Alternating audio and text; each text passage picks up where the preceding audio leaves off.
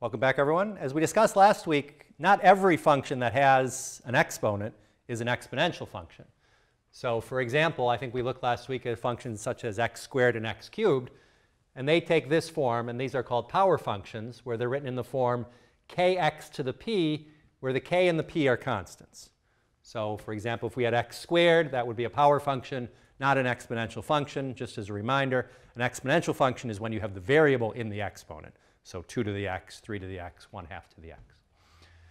So what I'd mainly like us to be aware of here are what the graphs of these functions look like, and then to use them to evaluate some limits. We saw one limit last week when we got this nice number e out of nowhere. We're going to do some more limits this week, and we'll do lots and lots of limits next week. So this graph, I've drawn two different power functions, and I haven't labeled it, so I'm hoping that you are right now trying to think to yourself, what could these be? X to what power? And there's a variety of answers, but if we're looking for the simplest type, since we never get a negative output value, the graph is never below the x-axis, these should be even power functions, so x squared, x to the fourth, and so forth. So one of these is x squared, and one of these is x to the fourth. We can see they intersect at 0, they intersect at x equals 1, they intersect at x equals -1. Give you a second to think about it. Which one do you think is y equals x squared, and which one is y equals x to the fourth? And this outermost one here is y equals x squared, and this one is y equals x to the fourth. When x is greater than 1, the x to the fourth function is higher than the x squared function. When x is between 0 and 1, the x to the fourth function is underneath the x squared function, because when you take a small number and you raise it to a higher power, it gets smaller every time. And then it's reflected about over here. Looking at these, now we do get negative y values, so this probably leads you to think that what kind of exponents do we have on these? And if you said odd powers, you would be right. So one of these is x to the fifth, and one of these is x cubed. They also intersect at x equals 1 at the origin and at x equals -1. And just as before, this one is y equals x cubed, and this one is y equals x to the fifth for the same thinking, that when x is bigger than 1, if you take a number like 2, 2 cubed is 8, 2 to the fifth is 32, as we saw earlier today. So the x to the fifth graph is higher up when x is greater than 1, and then they cross in between 1 and -1. Now how about this one? This is not looking like either of those two types. What might this be? Y equals what?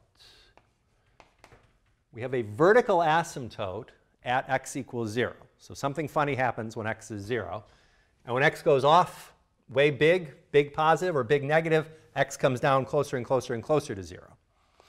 So what might this be? And we also have to be careful not to get any negative y values.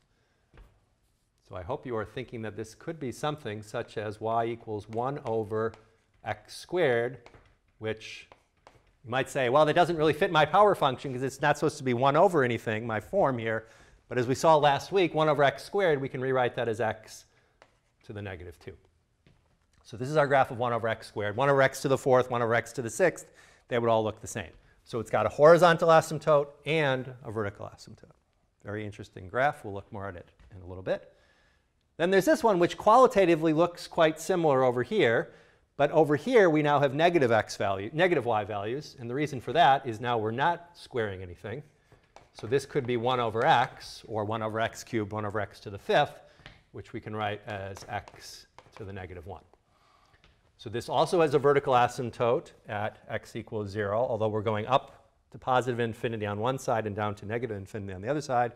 And it still has a horizontal asymptote at y equals 0. So these are the basic shapes that we want to be able to recognize. Positive exponents that are even, positive exponents that are odd, negative exponents that are even, negative exponents that are odd.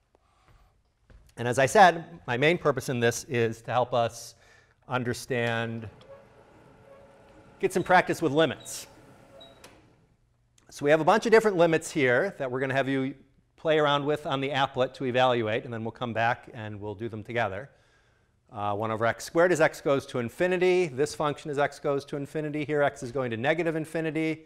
Here x is going to 0. Here also x is going to 0. And then if you haven't seen this notation before, when I write 0 with a superscript plus like this, we read this as you're approaching 0 from the right, meaning the right side of the graph, because on the right side of 0 is where the positive numbers live. So this we're approaching 0 from the right side. And as you can probably guess, this negative sign there means that we are approaching 0 from the left. So we have an applet now that allows you to change different parameters in the power functions. So start with this one, look at its graph, try to figure out what you think this limit is, and then go on to this one and all of these, come up with your answers, and then we'll come back and we'll compare our answers.